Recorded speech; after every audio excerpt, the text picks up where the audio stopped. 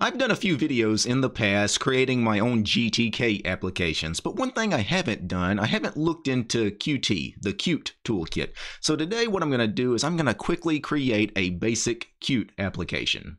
So let me switch over to my desktop and I'm going to launch an application called the Qt Designer. And if you have any kind of Qt applications, any Qt libraries on your system, you probably already have the Qt Designer there. You just didn't know about it. And what this is a really neat program that allows you to very quickly get a Qt application layout designed. So I'm going to create a new Qt application. I'm going to resize this window a little bit. By default, it created this window with two buttons, OK and cancel. I'm actually going to just click on that and delete that because we're going to add our own widgets. So under layouts, we have vertical layout, horizontal layout, grid layout, and form layout. And this is very similar to GTK applications because they also had a vertical layout, horizontal layout, and grid layout. For starters, let's start with the horizontal layout. Let's do something with horizontal, which means these widgets will have to be side by side next to each other horizontally.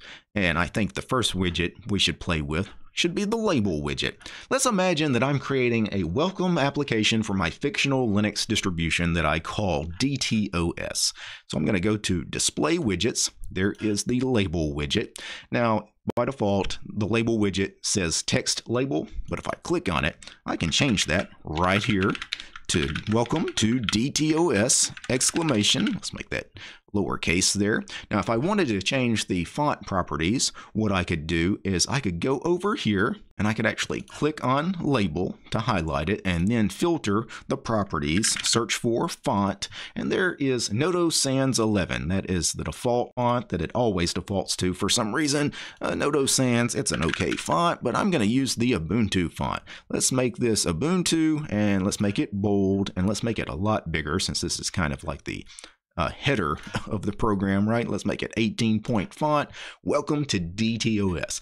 Now let's add a second widget to this horizontal layout, which means these widgets will be side by side. Once again, let's make it a label widget. And once again, it defaults to text label, but I don't want text on this.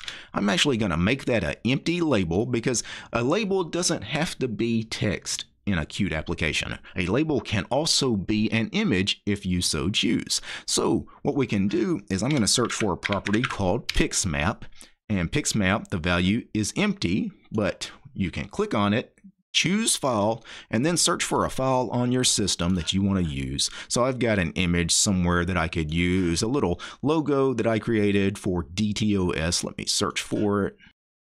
And that is the image I want to use. Now, one thing I don't like is I don't like that this text here is aligned to the left. I want it to be aligned in the middle. So what I'm going to do, since I clicked on that, we're searching for properties on this particular label. I can click on it or I can click on it over here. Either one gets that in focus to where I can search for the property align. There is the alignment. You can see it aligns to the left and it aligns vertically center. Well, I want it to align horizontally center and vertically center. So I'm changing that, and I think that looks a lot better. Now let's add some widgets that are not labels. Probably the most important widget you want to add are buttons.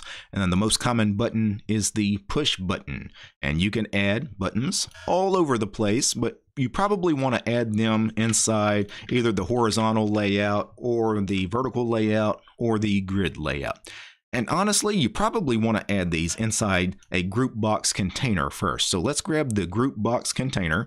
Now, what a group box container is anything that goes in the group box.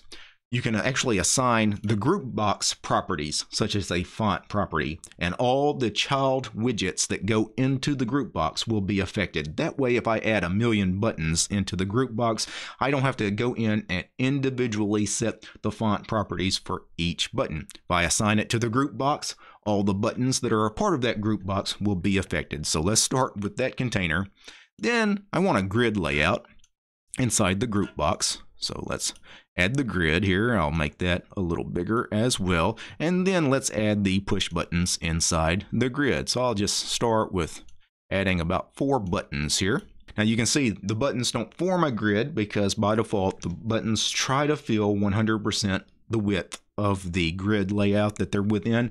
So what you have to do is you have to set a maximum size to the buttons. That way they will be side by side. If I click on the group box, let's see if we can actually do this within the group box. So if I search for size, there is size property. That's not the one we want.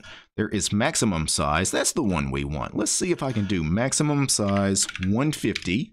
Yes, and actually it affected the entire group box itself, so that is not what I wanted. I'm actually going to set that back to the default value, so we can't change that. So in this case, I may have to individually go in and do the push buttons. Let's see if I can set the grid layout size. There is no size for the grid layout. Let's do the push buttons individually then.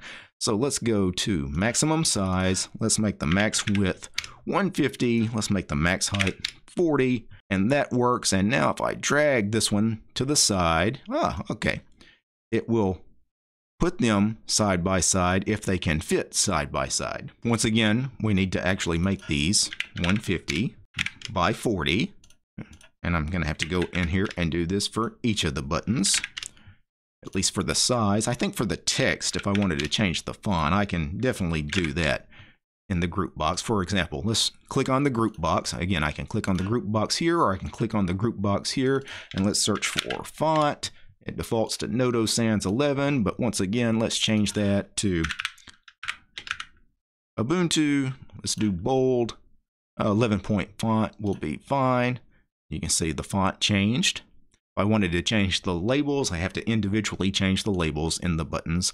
I can double click on them and change them. For example, button 1, double click on that, button 2, etc., etc. If you actually want to preview the work you've already done in a standalone floating window, what you can do is you can go to Form here in the menu and do Preview.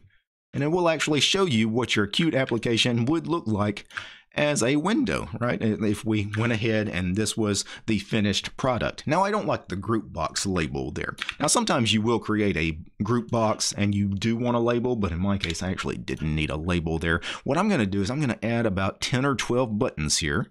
I may add a few more widgets here, and then I'm going to cover exactly how we get these buttons to do something using Python as a language. I'm actually going to choose to actually write this in Python because I think Python is maybe the most common language that people write Qt applications in. I know when I did my GTK videos, I chose Haskell because I enjoy programming in the Haskell programming language, and a lot of people really wanted me to do Python for that. So for this, let's do Python. So here is a quick little example application. Again, imagine this is a welcome application for my fictional DTOS Linux distribution. You can see we've got the labels and the horizontal layout here, an image label, and then an actual text label. Then I had some other text labels here that are in a vertical layout, one under the other. And then I had the grid layout where I have the buttons, right? Except for this button here, you can see I actually dragged that button in the grid layout so that it's actually taking up 2 spaces, and this is very easy to do. You can actually just click on it. I wanted to resize it. You can see I could resize it to where it fits up that part of the grid, or I can make it, in this case, just take up the center 2 cells. Then I also created this little check widget here. And you can imagine that this will be, you could check it on and off if you want this program to auto start. Of course, I would have to add some functionality. I'd actually have to write a little bit of Python code to actually make this auto start check button do something. Matter of fact, all the buttons, none of the buttons are going to do anything once we actually generate the code, because by default, this is just the layout, right? That's all this is. You know, the Qt designer just gives you the layout. To actually make the buttons do something, you need to actually incorporate a programming language, and with the use of a programming language, make these buttons do something. So now that I've got this, what I could do is I could save this. If I go to save as, and I'm going to save this as Qt-01, which I've already got saved, and then I'm done with Qt Designer. So let's go ahead and get out of that, and I'm going to open a terminal, and I'm going to zoom way in. I'm going to CD into the directory that I had that file, which was Qt-01 UI, and if I wanted to convert that .ui file into an actual Python file, right, that we can actually then write some Python code, what I would need to do is I would need to do pyuic5 and then the location of that UI file. So I could do pyqt-ui and then -o for output.